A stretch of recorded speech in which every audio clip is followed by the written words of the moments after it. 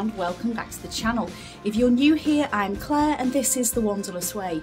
In today's video I'm staying at the Hotel Globals, which is in Costa Calma, not far from Santa Ponsa in Mallorca. So if you are staying here or thinking of staying here in the future, this video might be just what you're looking for to get a little gist of what the hotel's all about. It's not going to be a very long video, but I'm going to show some of the key areas. And if you've got any questions, feel free to drop them in the comments. Alright, that's enough waffle, let's wander.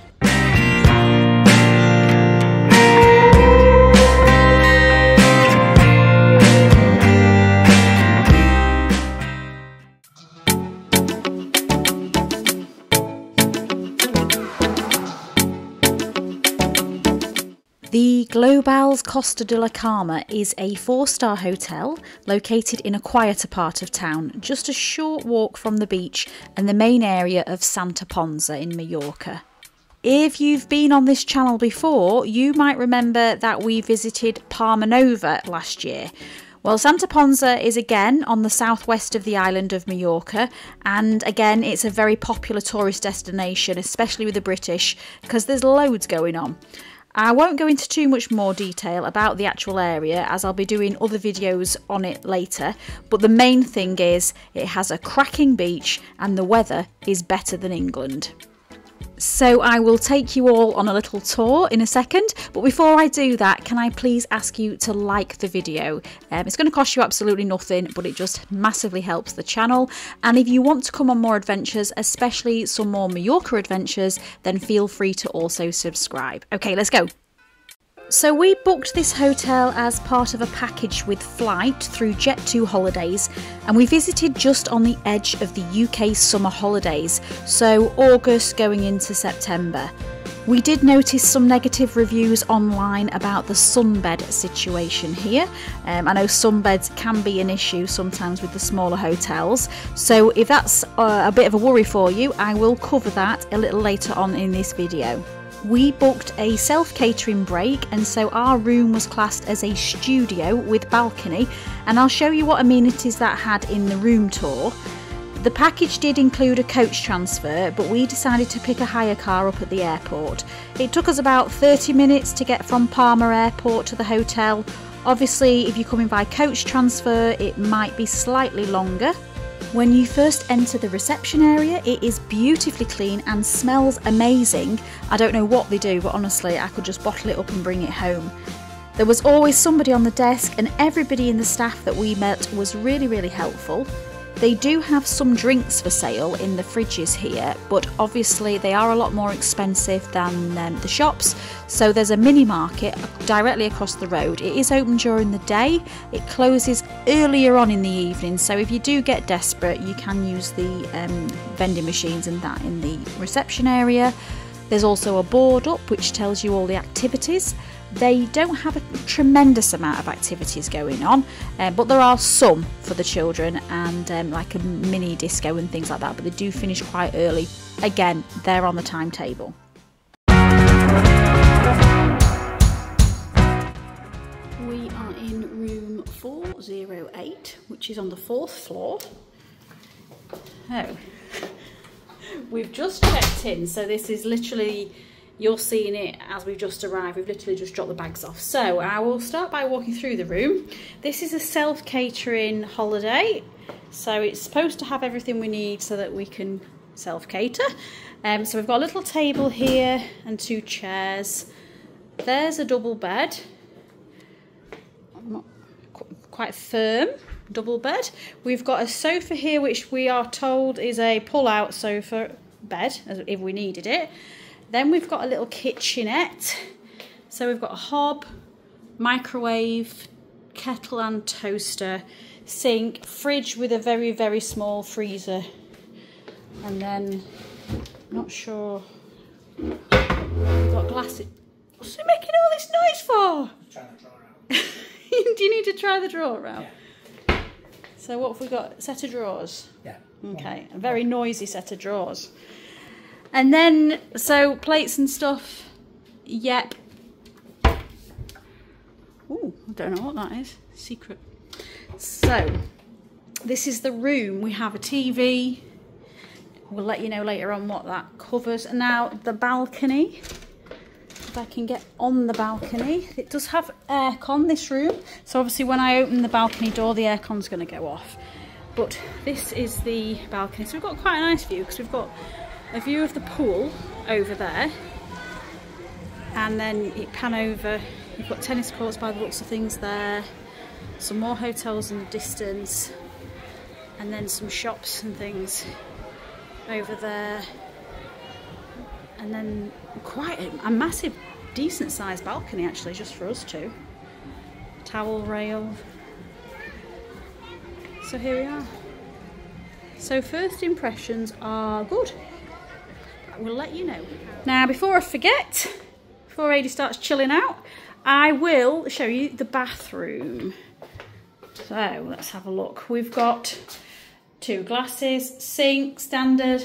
There is some hand soap included, but no other toiletries unless I find some. Hairdryer, towels, decent sized shower. Yeah, impressed with the shower. Oh, you've got some toiletries there as well, so if you need them. Okay. Right. Frosted door. Obviously no hook on the back of the door. If you've watched my videos before, you know that is something I look for. There's no hook, but I can understand if it's a glass door, they wouldn't do that.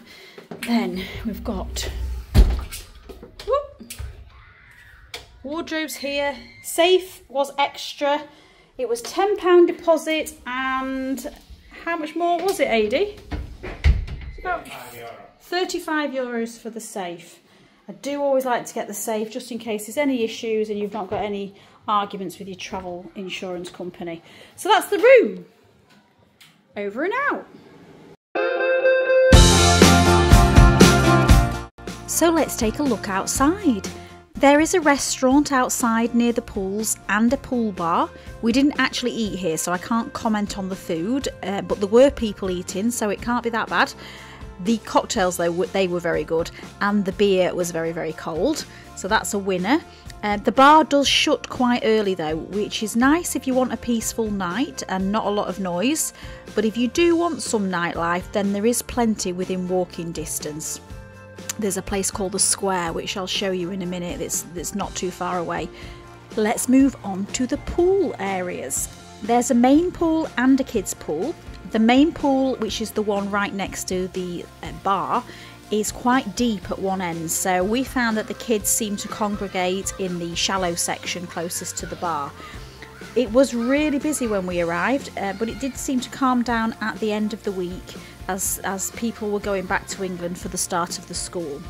Pool temperature was good. I mean, bear in mind it was about 30 degrees on average when we went, so the pool was absolutely fine temperature wise.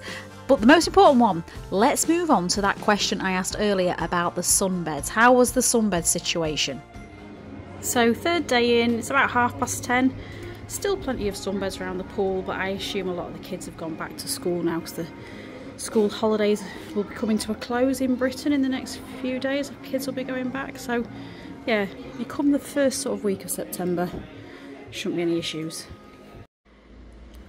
And it's now nearly 10 o'clock on the 5th of September 2024 and still plenty of sunbeds. Obviously I can only give you my perspective from a September point of view. I have no idea what it was like in August. I imagine if you have got big families then it might be quite difficult because the pool area is quite small around there. But for September, back end of August, it was fine. Although we travelled as just 2 adults on this trip, we found the hotel to be very popular with families, and when our boys were younger I think they would have really liked it. I think it would have been a great place to bring them. There was a play area with some really cool giant mushroom things, and of course the kids pool that I mentioned earlier, and the beach in Santa Ponsa is very popular with young families. The sea is really quite calm and it's easy to access from the beach, so I can understand why it's popular for families. There are bars and restaurants within walking distance. It looks like a lot of them have closed down, which is quite sad when you first come out of the hotel, but there's still plenty of other, you keep walking. So about 5-minute walk will get you to what's called the Square, where there's loads of restaurants and things down there. Here is a little sneaky peek of what you can expect if you head over to the square. I think I'll cover more of that on my day-to-day video though, that'll be on later on in the channel. It's probably about a 15-minute walk to the beach, but I'll put the actual distance down in the description. And yes, you have got plenty within walking distance of the hotel. And this is the beach that you will get to. This is the closest beach to the hotel. And absolutely gazillions of bars, restaurants, shops down here. But for those that have got fussy kids, you've got Burger King and McDonald's as well. But obviously if you want to shop local and shop with independent businesses, which is obviously much better for the tourist industry over here because they have been suffering, then yeah, please do support small independent businesses if you can. And there's toilets on the beach as well, and there's bars on the beach. But if you want more on exploring Mallorca, if you want to see a little bit more, then head over to the channel because I've got some other videos that are either just gone on or they're coming soon. So that's it. Thank you so much to everybody for watching, and like I said before, if you've got any questions, feel free to drop them in the comments.